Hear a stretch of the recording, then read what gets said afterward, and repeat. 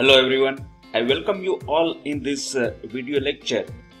I am Professor Anish Vora, and in today's video lecture we will be discussing stator design for synchronous machine. Some of the stator design we have discussed in the previous lecture, and some part of the stator design for synchronous machine we will be discussing in this video lecture. So we have called it part 2 stator design. So in this video lecture, in case of stator design for synchronous alternator, what exactly we will be discussing.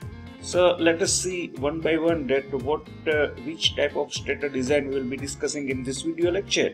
So first, that is slot dimension. So in case of slot dimension, we will be discussing width of the slot and depth of the slot. Then a mean length of the turn. Mean length is very important to discuss or to calculate the resistance of the stator winding, and at the same time a leakage reactance of the stator winding.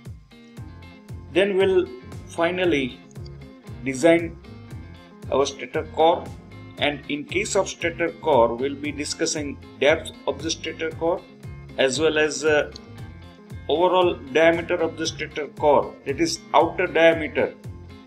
So let us see one by one, and we start with the slot dimension. In case of slot dimension, as I said earlier, that in case of slot dimension we'll be designing or we'll be calculating width of the slot, as well as based on the width we'll be calculating depth of the slot.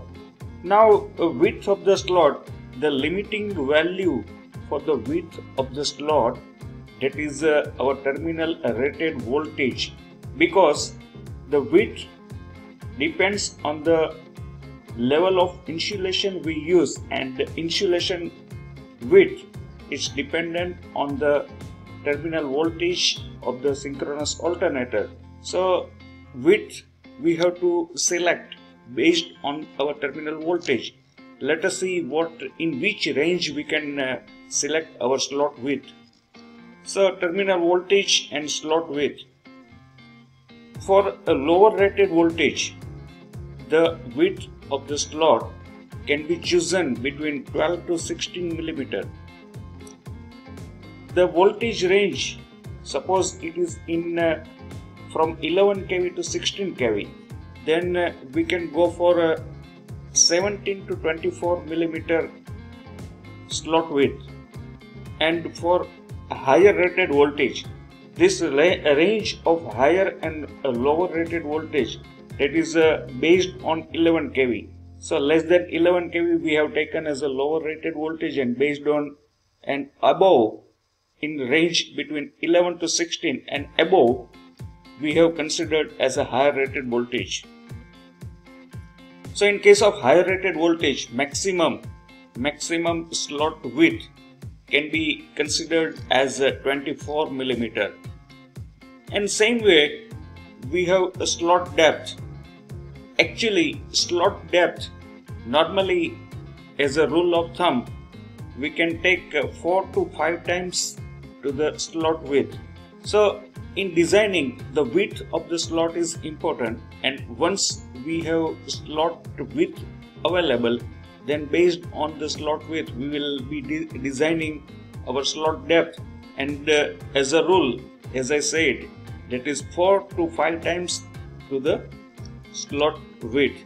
But now again, based on the voltage, let us see a lower rated voltage. For this range will be taking slot depth between 70 to 120 millimeter, and for a higher range, that is 11 to 16 kV, will be taking 125 to 165 millimeter. This is slot depth. So now, as I said, the width of the slot is very important. So again, how we design or how we calculate our slot width. So width of the slot, if you know properly the geometry of the stator, then we know that slot pitch minus tooth width that is exactly equal to the width of the slot. So we need to find, or we need to calculate width of the slot, but that again it depends on the width of the tooth. And in case of width of the tooth, we know that minimum width can be considered based on the flux density, and flux density that is considered in the teeth on the gap side, that is a maximum. It can be taken as a 1.8 Weber per meter square. We have discussed so many times in different lectures that maximum flux density that can be taken in the width, that is 1.8 Weber per meter square. So based on this minimum width, we can have a maximum slot width. So as per this equation, Bs is equal to gamma s minus Bt. So that is slot pitch minus tooth width. So maximum slot width, Bs maximum, that can be taken as a slot pitch, that is gamma s minus Bt minimum, width of the teeth. When we consider minimum, at that time we have maximum slot width available. But while designing minimum width of the tooth, we need to take care about flux density. It should not increase beyond a limiting value, that is 1.8 Weber per meter square. Otherwise it will go into saturation and losses will be highly excessive. So where Bs, that is slot width, Bt, that is tooth width, we use B for width to indicate the width, and suffix S and T for slot as well as for tooth, and gamma S, that is slot pitch. So slot pitch, we know that how to calculate slot pitch, that is pi and multiplied by diameter. So pi d, that is circumference of the stator, and divided by number of slots. How to calculate number of slots, that we have considered in our previous lecture, that based on the flux density in the stator teeth, what exactly the equation for the flux density, that is Bts, suffix Ts, B, capital B is for flux density, and suffix Ts, that is for tooth, and S is for stator. That is equal to the flux divided by area. And how to calculate area, that is Bt, that is width of the tooth, Li, that is net iron length, and multiplied by psi. Psi is polar to pole pitch ratio, and number of slots per pole. So by this equation we can easily able to calculate flux density of the stator teeth, but we are interested in the width of the teeth. So from this equation we can derive one equation for teeth of the width of the tooth, and as it is indicated in this equation, so flux divided by psi, that is polar to pole pitch ratio, multiplied by number of slots per pole, and multiplied by Li, that is net iron length. But now we have flux density of the tooth of the stator tooth, that is in the equation, and we know that maximum flux density at the gap side, air gap side in the teeth, it can be taken as a 1.8 Weber per meter square, that is maximum. So if we substitute this maximum value in this equation, then we can easily able to calculate our width of the tooth, where phi, that is flux per pole, S, that is number of slots, P is equal to number of poles, Li, that is net iron length, and psi, that is polar to pole pitch ratio. Now once we have width available based on the terminal voltage and the size of the conductor as well as size of the insulation, the space occupied by the insulation as well as conductor or coil, we can easily able to calculate our space factor. And as I said earlier, that as a rule of thumb, we can take 4 to 5 times our depth of the stator slot. And in case of depth, the area can be utilized, or depth can be utilized depth wise in normally, that is space occupied by the insulated conductors, turns insulation, slot insulation, separator between two layers, wedge, lip, and some tolerance. So we require this much of space depth wise. So this is all about slot dimension. In case of slot dimension, basically we have width as well as depth. So how to calculate width, and based on the width, how we can utilize the depth, and what maximum depth, which type of maximum depth can be considered, that we have discussed. Now mean length turn. So in case of mean length of the turn, it is divided into 4 different parts. So length of the coil in the slot. So the active length, that is L. L is the length of the core. So our one coil has a 2 turn or 2 conductor. So it is always 2 times L. So that is our actual active length. Then a length of the overhang portion. Now we know that length of the overhang depends on the ball pitch, and it is approximately estimated as overhang portion of the length approximated as 2.5 times ball pitch. So it is 2.5 times ball pitch. Then a length of the straight portion extending from the core. Now this depends on the rated terminal voltage. This length of the turn depends on the rated terminal voltage, and normally it is estimated as 0.05 times rated terminal voltage. Now rated terminal voltage in this case is considered or taken in kilowatt, that is kV. So 0.05 to 0.06, sometimes we take a 0.06 also. And length of the end portion. So either it is a multi-turn coil or single turn coil. So end portion can be considered as a 0.15 meter in meter, 0.15.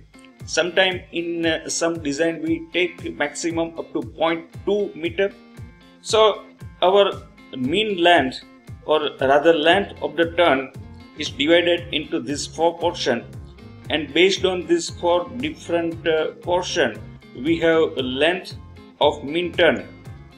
So that is LMT, M and T, that is mean and turn, length of the mean turn. That is 2L, that is our active length, plus 2.5 times tau. Tau is our ball pitch, plus 0.05 kV. It should be always in kV, plus 0.15, and value will be in meter. So this way we can able to calculate our mean length of the turn. Once we have mean length of the turn available, and previously we have calculated the total number of turns per phase in stator. So knowing both these values, we can easily able to calculate resistance of the stator winding. So resistance of stator winding, normally it is indicated by this equation, Rh, that is resistance and stator winding.